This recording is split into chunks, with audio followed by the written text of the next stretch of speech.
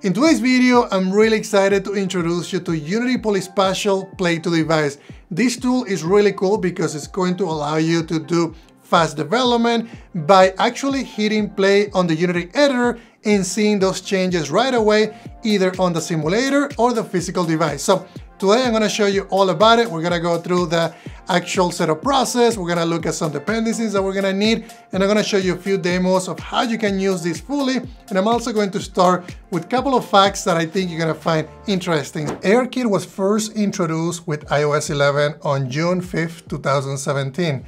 During the Worldwide Developers Conference, it was continuously updated each following year. Tell me, why do you tell me this fact? Well, let's keep reading. In August 3rd of 2017, Unity releases ARKit Remote. It allows you to run a special application on the iOS device, which feeds ARKit data back to the Unity editor, allowing you to react to data in real time in the Unity editor. So let's keep reading. In June 3rd, 2019, Unity deprecates the ARKit plugin, which includes the ARKit Remote. And yeah, that was a really hard time, at least for me, because I started doing development with AR a long time ago. So AR Foundation 2.0.1 releases March 5th, 2019. There were earlier versions than that. There were previous versions on 1.0. So, but this was more like the stable version of AR Foundation. So far we have ARKit being introduced, and then we have a special app being developed, which is called the ARKit Remote. And then in 2019, we hear from Unity the bad news that Unity actually deprecates the plugin because they want to move to more of a cohesive framework or toolkit, which is AR Foundation, right? We want one set of APIs that we can use across multiple devices, and that is what AR Foundation. They support MetaQuest devices, they support iOS, Android, Magic Leap, and so on. So let's keep reading. Third-party AR Foundation Remote releases, and it becomes the must-have AR Foundation companion for AR developers. And this is an app that I use a lot. I use with clients. I recommend to many people. It's a third party. It's not developed by Unity. I'm not sure why Unity never actually work on an AR Foundation remote, but I think it might be because this remote is one of the best. It supports multiple different tools. I think all the tools available with AR Foundation. Anyways, why do I tell you this? Well, we're talking about a remote, right? We're talking about ways to test our devices in the Unity editor. So just think about it. If we do a deploy right now to iOS, you have to wait for that to go to the iOS device, and that might take, depending on your computer, it could take, it could be fast, it could be a few minutes, it could be 20 minutes, it could be 30 minutes. It just depends on the capacity of the power of the computer that you're using, and the same thing with Android, it might take longer, and so on. So we need something that is faster to be able to do continuous development, to be able to iterate, to be able to do things in a more optimized manner. But Dilmer, why do we actually need it? And I think I said that in the previous slide, but let's talk about it a little bit more. So it's fast developer iteration. That is why. It basically allows you to iterate faster. You make a change in Unity, you push it, you hit play, and then you see it right on the device or the simulator. So it just allows us to test a lot quicker. So no more deploys to test your changes. That is not the best use of your time and skills. And it is not, because imagine if you had to add a feature or a small change and you have to wait that time, maybe you go get a coffee, come back. That is not the best use of our time. Coffee is great, but it's not the best use of our time. You want to make a quick change, you want to see it right away, and then if you have a bug, you can iterate, make another change, and see it right away. So that's pretty much why. So if we keep going, what you do in the Unity editor is reflected in the visionOS simulator or the Apple Vision Pro. So this application can run either on the simulator or the actual physical device. So let me show you how it actually works. You can see that we have the Unity editor on the right. I'm rotating the cube, and that is reflected right away on the simulator that you can see on the left side. We can scale it. One thing that I really like is this is a bounded experience, which means that we have a set of limits of the experience, and then when the cube goes beyond those limits, it basically gets cut off. So some of those things are really great to be able to test with this tool. So play to device requirements. You're gonna need Unity 2022 LTS, Xcode 15 Beta 2 or greater, Apple Silicon Mac, and then this is a really helpful compatibility matrix that Unity provides on their forums. and also under documentation, which I'll be linking below. But it's really important because I couldn't get this to work initially, and that was because I was using an older version of the Play to device. I was using, I think, 0.5 instead of the 0.6 that is available now. So anyways, the PolySpatial version that you need to have for this to work, it's going to be 0.6.0. They only say this version, they don't say greater than that version, but the version that I have right now is 0.6.4, and that works. So that's why I decided to do greater. Then supported Unity versions are gonna be, like I said, LTS in here, 2022.3.11F1 and greater. Any LTS version, I think it's going to work with this. I tested it with multiple and I didn't have any problems. Require Xcode versions is going to be Xcode 15.1 beta 1 and greater. Require firmware version, which is going to be your visionOS simulator, your visionOS basically platform that you're going to be installing through Xcode. Again, I have a video link in the description about that. And then this is pretty interesting because right now they are taking us to a Google Drive. So if you go to the Google Drive, which is going to be by clicking on this link, I'll give you that link as well below, then you're gonna see multiple versions in there. There's gonna be a version that is like, I think it's 0.5 or 5 something, and then there's also going to be a 6. Just look for a 5 or a 6. You wanna make sure that you do the version 6. And then if you have the device and you're one of the lucky ones to have it early on, just make sure that you go in and join the beta invite that they have in here for TestFlight. Basically, you're going to be able to accept that invitation and then download the application through TestFlight on the Apple Vision Pro. All right, guys, so let's go ahead and look at the version compatibility matrix just to make sure that we have everything installed. So I'm really excited about these videos. So let's go ahead and check the first one. So PolySpatial version, that's the one that we're going to need. So go into Window and then Package Manager and make sure that we have that, which is 0.6.2 is greater than that. So that should satisfy that condition. Supported Unity versions, we have 2022.3.13F1. So that should be good to go. Now, if we look at Xcode, so I'm going to go ahead and open my Xcode beta version in here.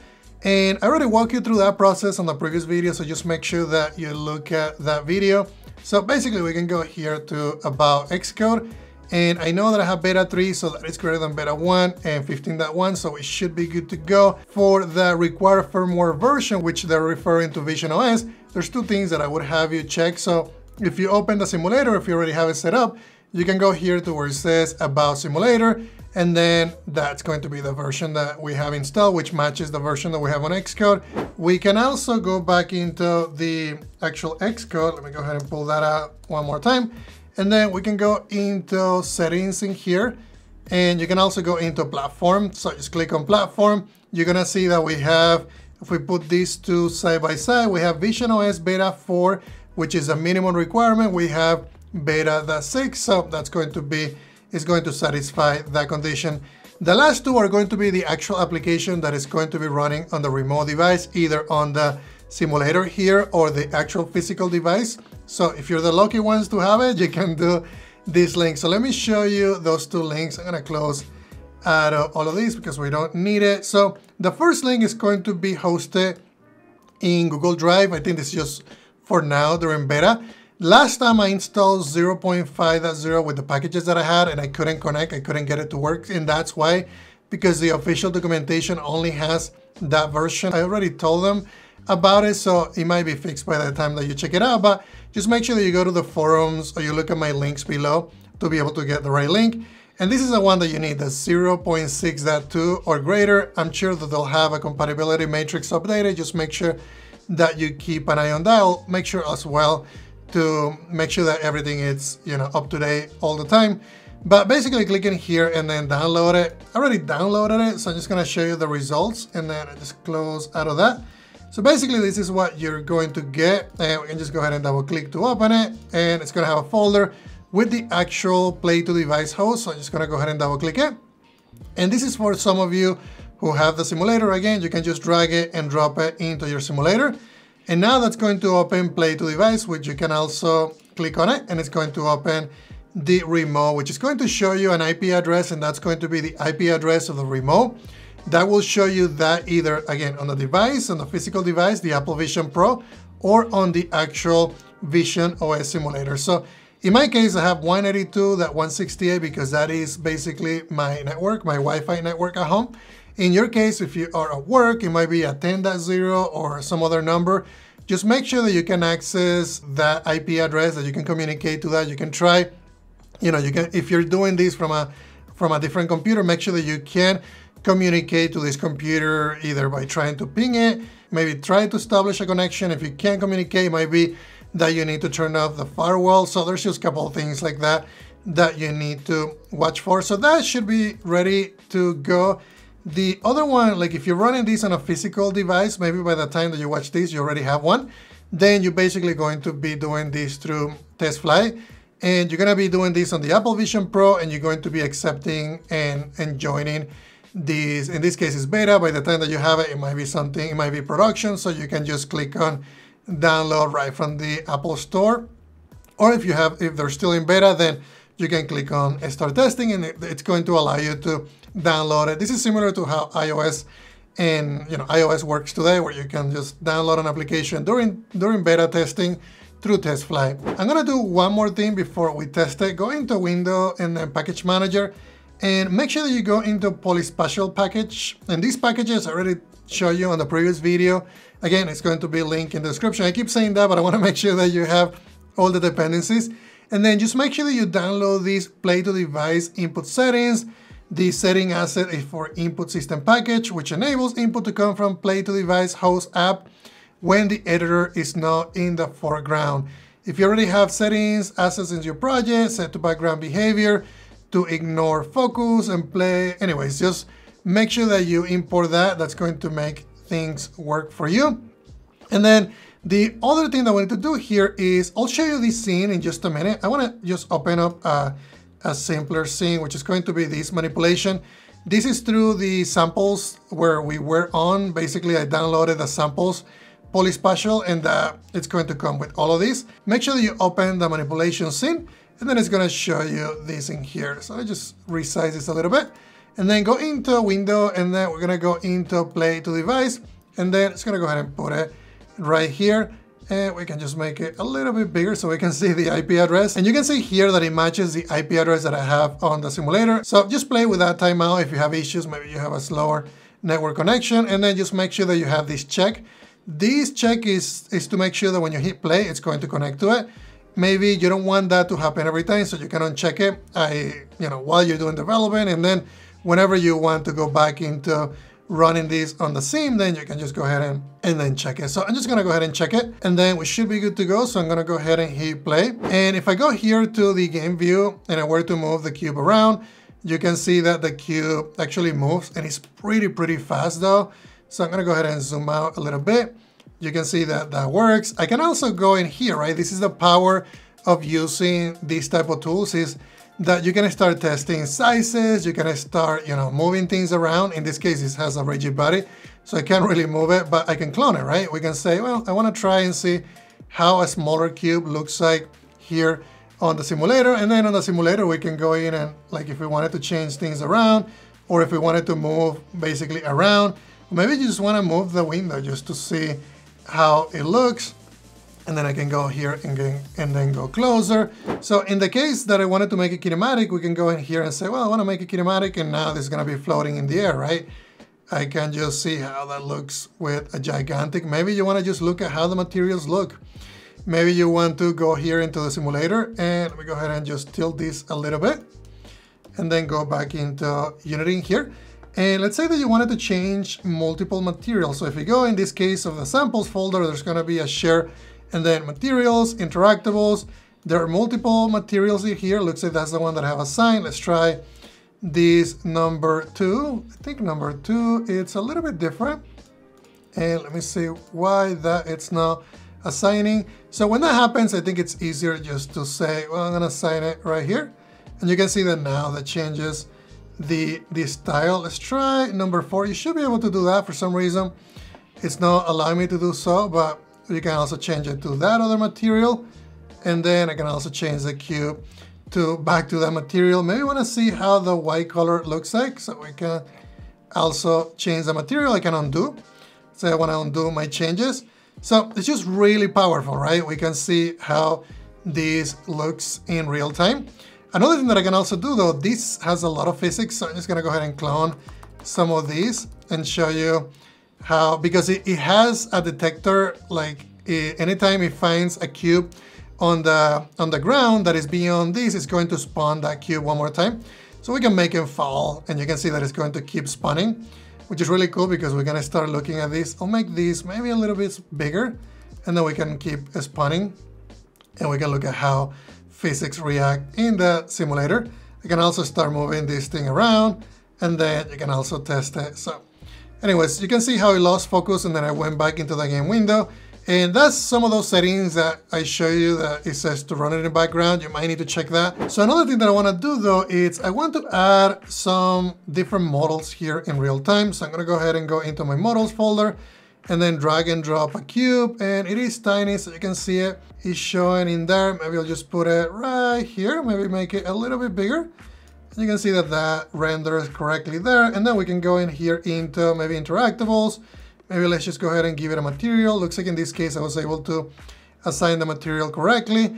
And then one other thing that I can do though is, let's say that you wanted to add a component in real time here. We can go back down here, and I have something that is really cool, is iTwin. And this iTwin, I think it's, oh, actually DoTwin. And this DoTwin, it's really cool because I can add an animation. And if you go in here, I can activate edit mode. You can do this with any type of script. This is just a demo that I want to show you that I can test this in real time. And then I can do something like, maybe I just want to do a rotation, and maybe the direction is going to be, I think that's fine. The y-axis is going to be, the rotation is going to be 180. I'm going to loop this. I'm going to do -1. And then I think all of that looks good. We can say commit changes, and now we can see that this is applying these changes in real time, which is really, really cool. Maybe I want to change this to be faster. Maybe the direction is going to be 0.5. And then I think I like that, so I'm going to commit it. You can see that that's rotating. Maybe you want to change the actual ease. In this case, I'm going to do it linear. I'm going to commit it, and now we have a constant rotation. Let's say that you wanted to add another component. So we do the same thing and just add a different component. In my case, it's going to be this one. Activate edit mode, and then maybe on this one, we'll just do a punch of the position. This one is really cool. We can do -1 because I want to loop this. And then I'm going to just lower these numbers. Maybe I'll just do 0 here. This one can be 0.5 and then 0. I think that's what I did last time. And then we can just do, I think that punch is too hard. Let's do maybe 0.1. And then we can do, so you kind of see this is, in this case, it's just a different script with different behavior. We can also do, there was one in here that was cool. The elastic was pretty cool. So we can change and make those, commit those changes, and you can see that it's working correctly. Because I can play this experience and it should reflect correctly here. And now we can see the actual character in here, and I can just, play just like I would in the actual device. So we can see if I can play this. I can jump, and this looks cool. I can jump to that, clone the default simulation environment, and then basically just modify it. You can also click on edit and then just make changes to it. Basically it has a floor, generated planes. It's going to give us plane detection. So what I'm going to do though is if we go ahead and go back and then enable it, you're going to see that now we have a Unity logo, also the floor, which is the one that I want to simulate. And I also have the mixed reality scene from the PolySpatial samples. So all we need to do to be able to test this is we can just go ahead and hit play. And then when I hit play, because I have XR simulation enabled, I should be able to start testing the actual ground plane detection. So what I'm going to do here is I'm going to go ahead and rotate. And you can see here, as I am rotating though, it's going to start giving us plane. There is an alignment here, which is created. This is a plane. The classification currently is set to none. The alignment is horizontal. And you can also see here that there is an indicator that is doing a raycast that is using those positions, which I can start, looking around to be able to generate more planes. And in fact, I can go that way, and I can hit escape, go back, and we can just start moving and using my WASD to move around the environment. And you can see that plane detection is all getting generated. So you could use this data to do a raycast and just make sure that things are correctly aligned with what's going to happen on the real device when plane detection occurs. You can also do the same thing with hand tracking. You can also do the same thing with meshing. So in fact, you can go ahead and hit escape here, and you can look at some of the simulated values in here that handle the simulated camera. And I think we also have the hand tracking. It looks like even hand tracking got also mock, and then all the trackables in here. There's a mesh that got generated, another mesh, AR plane that got generated. Well guys, if you have any questions, please let me know in the comments. Thank you very much for your support. Also consider subscribing and hitting the notification bell, because it's going to help me in bringing you many more videos with XR and also development. Thank you very much, guys.